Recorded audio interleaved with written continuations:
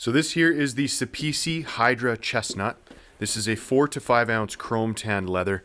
You've got a matte finish on the top side, so it's not shiny, glossy, that sort of thing. It's not waxy or oily to the touch. It's very locked into place, dry, smooth.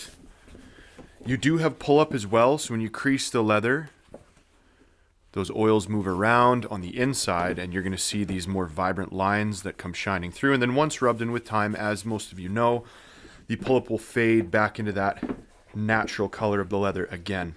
So you've got a really nice brown color tone. You have some rugged effects, obviously with that pull-up as well. It just adds to extra character.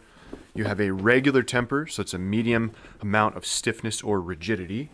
And on the flesh side, you have a very minimal amount of extra material, fuzz, and fiber. And as you get to the closer to the center of the hide, you're going to have less and less of that to deal with. But overall, not a lot to deal with at all. So, if you have any questions, reach out anytime. I hope this is helpful, and I will see you in the next review.